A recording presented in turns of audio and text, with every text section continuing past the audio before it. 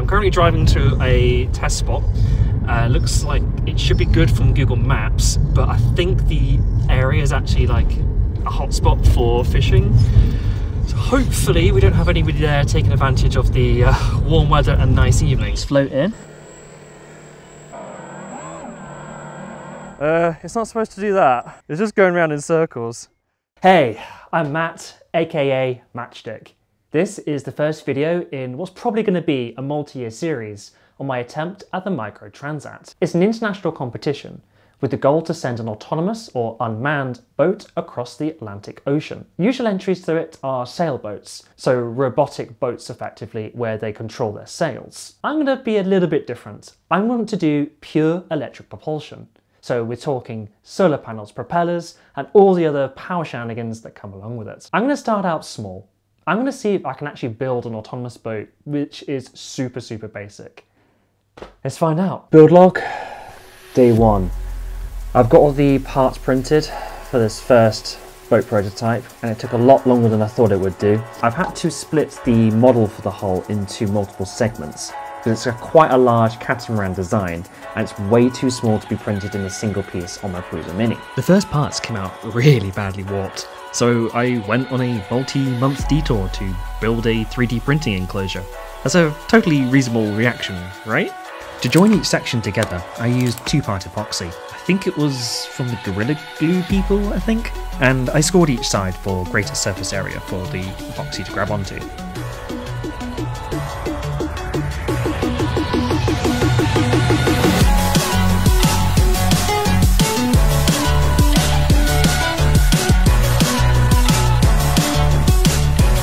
In the front, I've designed in this void, which should act as almost like a buoyancy tank. It's going to be completely sealed in, and obviously I've got to fix all these gaps and everything. But the idea is we keep this as an air pocket so that we always have a bit of buoyancy in the front. So in the event of, say, a nosedive, the craft should remain in the water at the surface, so I should be able to retrieve it. This is where I wish I had more clamps. Because this is like super fast epoxy, we've introduced a wonky portion on this guy. Oh well, nature of the beast.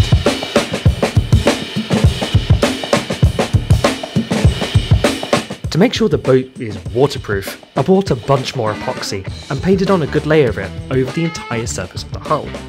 This also made sure that the remaining gaps from print warps were filled up properly.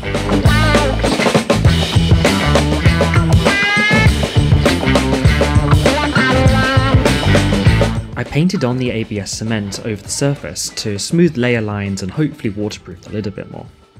3D printing this boat took about 2 months, and I had to build this entire enclosure around it just to print ABS, because I was getting failed print after failed print after failed print. Turns out, this video's sponsor, PCBWay, actually have a 3D printing service available, which would have been super valuable to know about months ago. I didn't know it was a thing. I just figured PCBWay just do PCBs. But no, they have a bunch of different services available, such as, say, CNC milling, injection molding, sheet metal fabrication, and of course the usual PCB milling and assembly stuff. What I think is super cool though, is the range of materials you can actually get access to through the 3D printing service. What blew my mind was the fact they let you print in metal. Metal printing. This boat in aluminium, imagine how shiny I could polish it. How just, oh. Make sure though to check out PCBWay. I've put a link probably floating in my front of my face. Mr. Editor, please put it here. Thank you. As well as in the video description. Make sure to check them out. Let's get on with the build. Ah!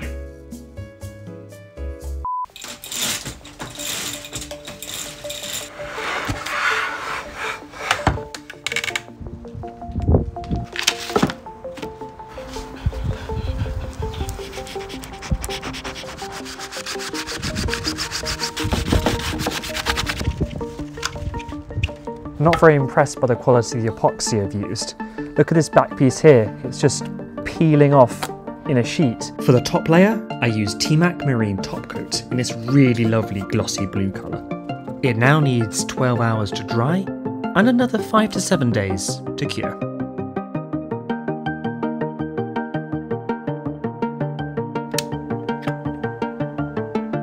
So you know how you're supposed to measure twice and cut once, right?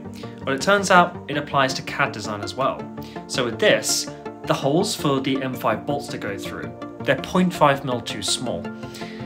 Meaning, this lid doesn't properly attach to the main body of the boat, and therefore isn't as functional as it's supposed to be. So I'm going to break out the drill again and sort those holes out with a slightly bigger drill bit.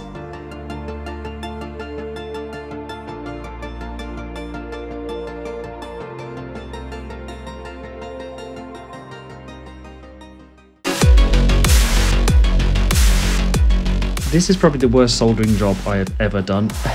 The pads on the back didn't properly adhere to the solder, so I've instead used them as sort of like retainer clips for these front bits, which I've then made like a really nasty like solder wire. Don't breathe this stuff, kids.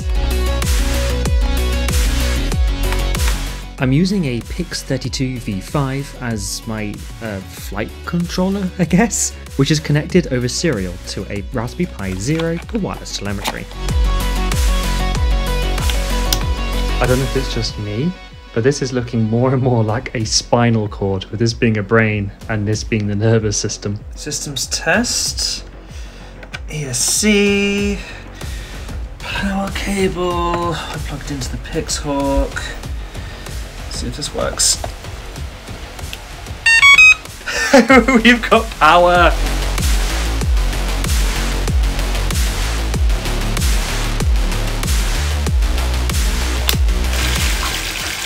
Buoyancy test. Let's see if this works. Now the waterline is just above the hard chine. Oh, hello. We've got some ingress. Looks like it's coming up the prop shafts.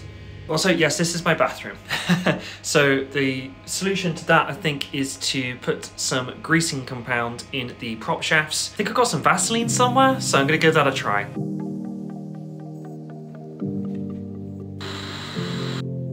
You've probably noticed by now that I haven't got any rudders installed on this boat, and that's because I'm using differential thrust to provide yaw control. Transmitter on, put some power in. Watch it doesn't want to do the thing.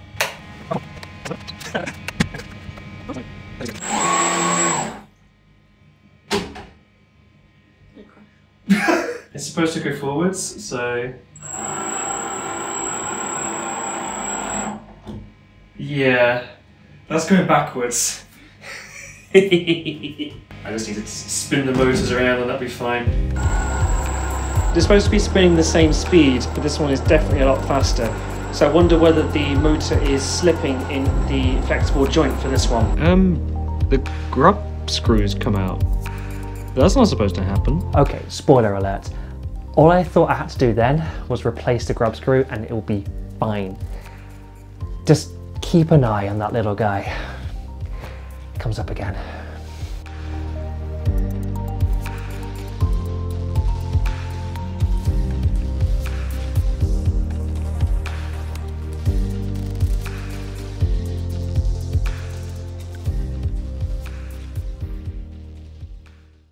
I'm currently driving to a test spot. Looks like it should be good from Google Maps, but I think the area is actually like a hotspot for fishing. So hopefully we don't have anybody there taking advantage of the warm weather and nice evenings. Float in. It's not supposed to do that. It's just going around in circles. So it's going forwards, it's turning to the right, which means that the right-hand propeller is going backwards to cause that to happen like that. So if I swap the wires on this guy, it should work. Replacing the banana plugs. Hopefully that will now spin the other direction. Let's not piss them off. Try again. There we go. Being a bit ginger with it because obviously I don't want it to sink and then I have to get into this. because my partner's gonna laugh like hell at me if I do that, to be honest. I think with a little bit of tuning, I'll be confident enough to do that with some waypoint missions next. Get some proper autonomy going on. Battery consumption, how are we looking? We are on 16.3 volts. So these same batteries were on Stanley, and each flight with him with one of these lasted at most about 5 minutes before I had to realistically land it, before we had a bit of an emergency problem on our hands. These seem to be lasting a hell of a lot longer. Now obviously I haven't got any metrics in front of me to actually estimate the total running length of time, but these should be pretty good. I build a boat. I build a boat.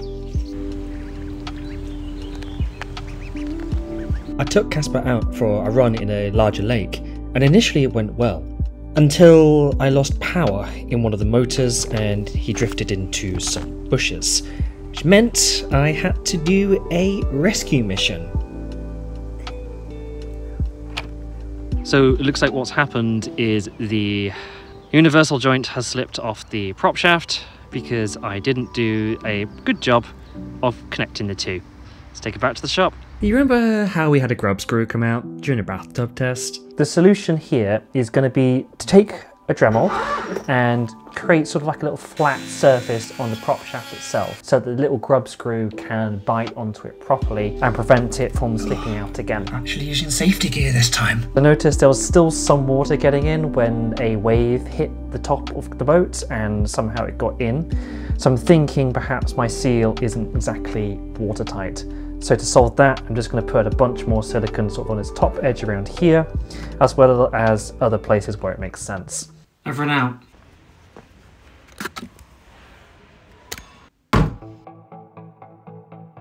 I 3D printed these tools that were supposed to form the silicone into shape. They didn't work at all.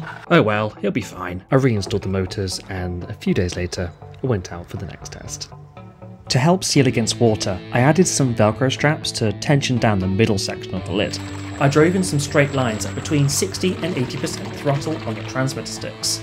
I then set the Learn Cruise Speed setting on, which found I can cruise at about 1.5 meters per second when throttle is at 63%. I then left the PID controller for throttle alone, as it felt okay as is whilst in acro mode. I was finding the Wi-Fi link to the Raspberry Pi for telemetry to be incredibly slow, to the point where parameter updates took about a minute each. Now, I ignored that, and I'm going to tell you right now, that was a really, really bad call.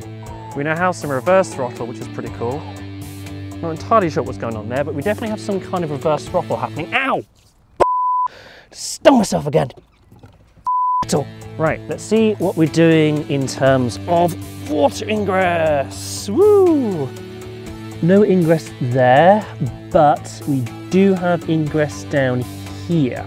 So maybe that's just coming in through the prop shaft.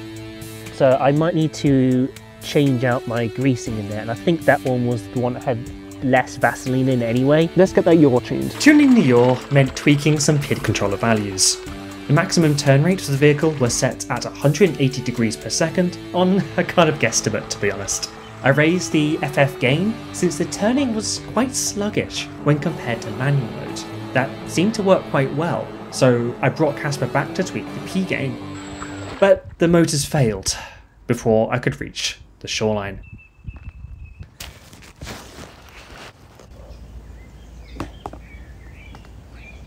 Yes! Yes! Success! Okay, 2 rescue attempts now. This ain't going well. The cause was a super delayed disarm command sent over the Wi-Fi link. I ended up switching telemetry over to an ESP32 running drone bridge, and I've not looked back since. I also did some improvements to the lid seal. I was able to get a new layer of silicone to kind of mould into the lid's inset edge, using plastic wrap like a releasing agent. Oh, and I also installed a bunch more Velcro straps to kind of tension the lid down a bit more.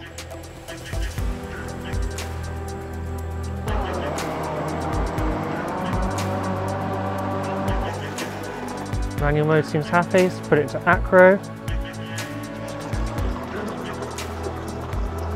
Some good turning. After the turn, Casper seemed to stop responding to all transmitter input. I was able to drop back to manual mode and regain control, thankfully.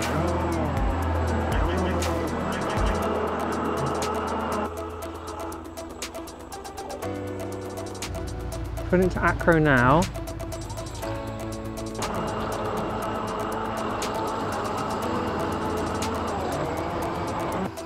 That seems to be functional.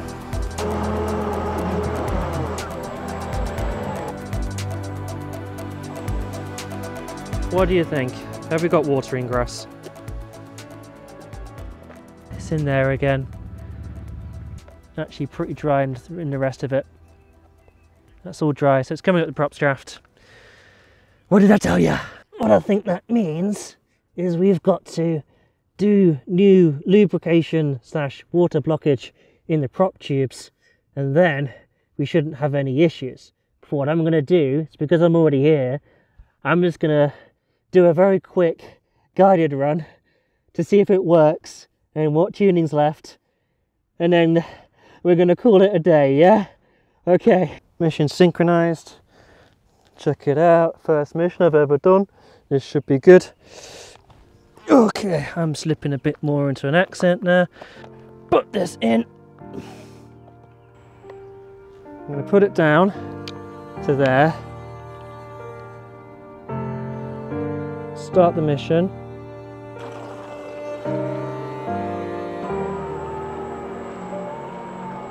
Holy sh**.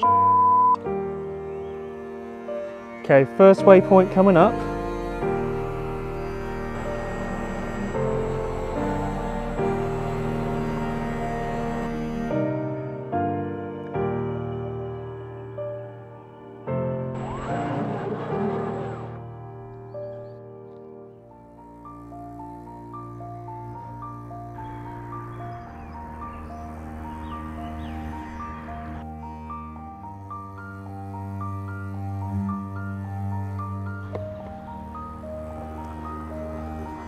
Okay, RTL. It's driving itself right now. I am not holding anything. Is this RTL working as intended? I am glad I configured that. Oh my god.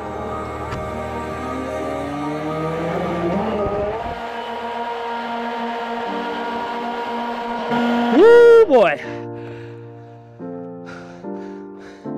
Oh boy! For a moment now, I thought it was lost out there. Oh, I've got some adrenaline going now. Let's try that again. I used the same mission plan this time around, but quickly found issues. As you can see, the right motor had failed, and all I had was the left going around in circles. My first rescue attempt ended up pushing him out further into the lake.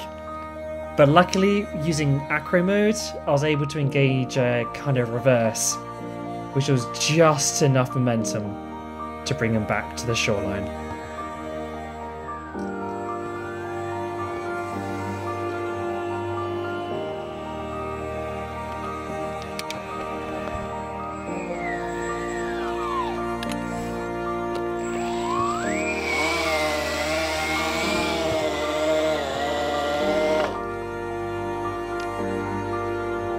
Yeah, that happened again. See you in the next video. Bye. Okay, sneaky little extra.